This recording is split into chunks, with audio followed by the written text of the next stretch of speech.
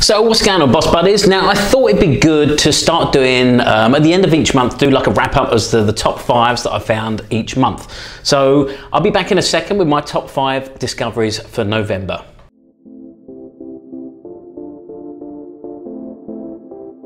So welcome back, and I'm Scott, the luxury fragrance boss, and every month now from now on I'm going to be doing a roundup of the month and the best 5 discoveries that I had all throughout the, obviously I'm trying, all throughout each month. Obviously I'm trying a different fragrance pretty much every day, so I thought it'd be great to sort of do a wrap up at the end of each month, as I said, with my top 5 discoveries. So the top 5 fragrances that I've tried that month. So on to my top 5 for November.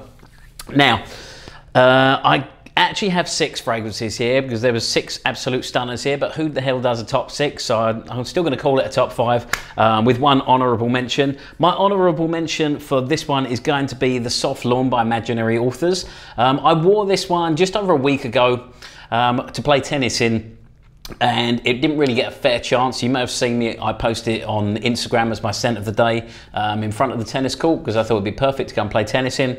However, it only got really a couple of hours wear because I was sweating so much in the 90-degree heat playing tennis here in the Cayman Islands that I pretty much sweat out the whole fragrance.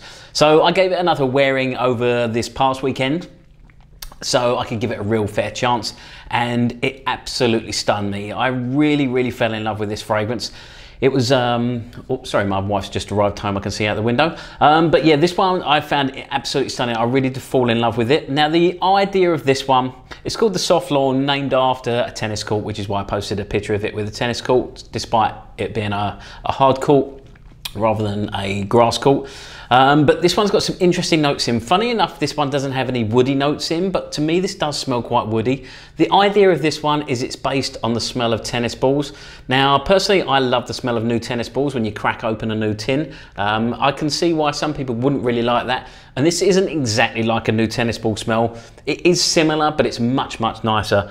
I mean, you got a really, I think, what is a very classy smelling fragrance here. The longevity of this one is fantastic as well. And the projection was pretty good. Like I say, I fell in love with this one, and I could smell this one all throughout the day. The projection was good, sort of 2-3 feet, even into sort of the late hours of the evening. I could still smell this one really strongly, and I know this is definitely one that I do want to add to my collection. And at the price that they charge really for their 50ml bottles, I think it's around $135. I mean, it's definitely an affordable one to be added to my collection. So yeah, that's definitely one I want to stick in there. So that's my honourable mention. Now moving into my top 5. Now in 5th place is a brand new UK niche brand, and that's Stories by Eliza Grace. Now this is Stories number 2. You may have seen that I tried both of her fragrances they're at the moment over this sort of past couple of weeks.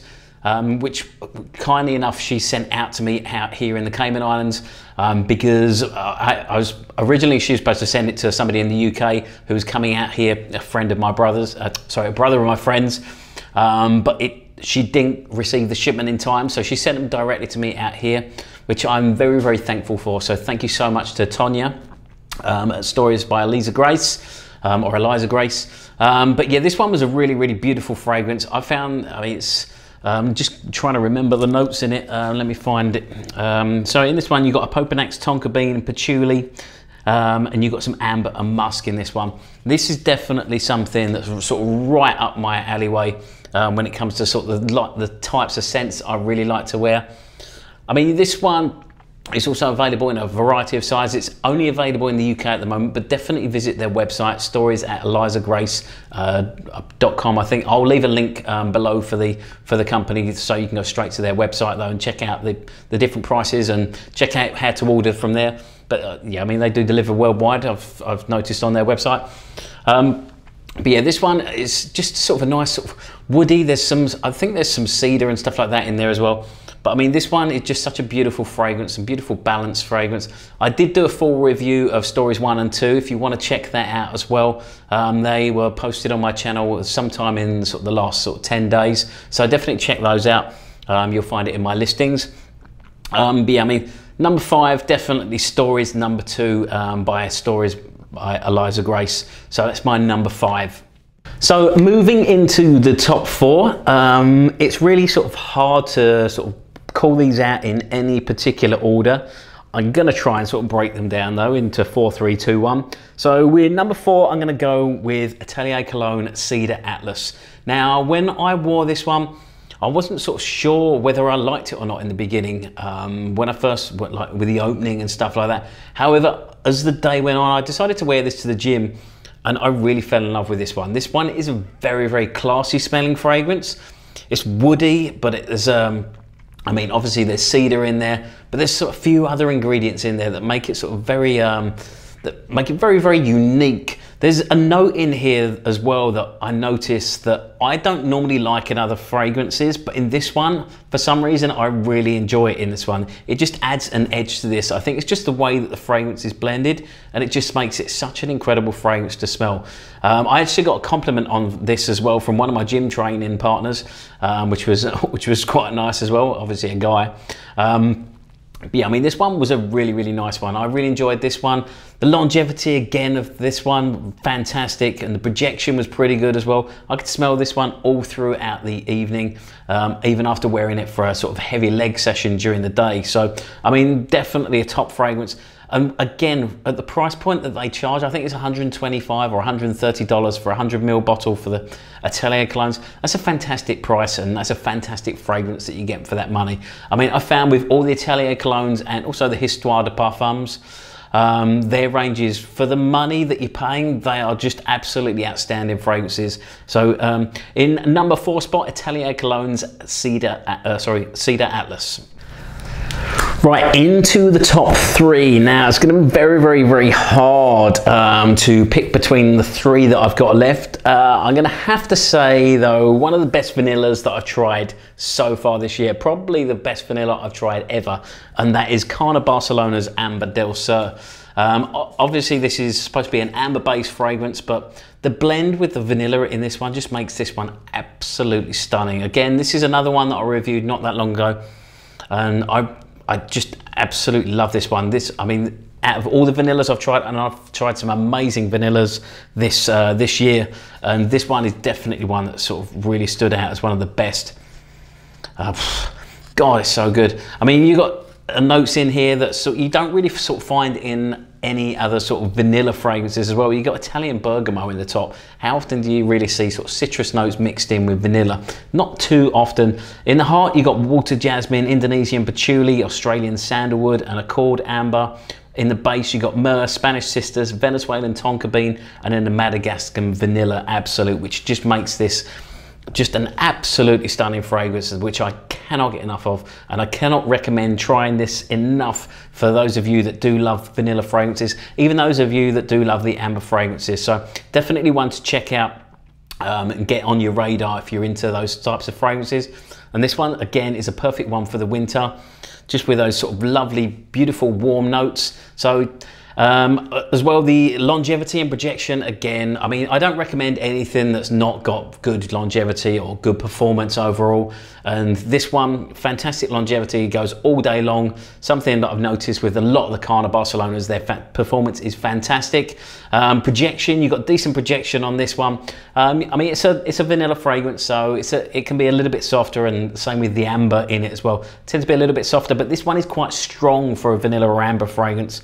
This one throws about, so I'd say 3 feet for most of the time that you're going to be wearing it.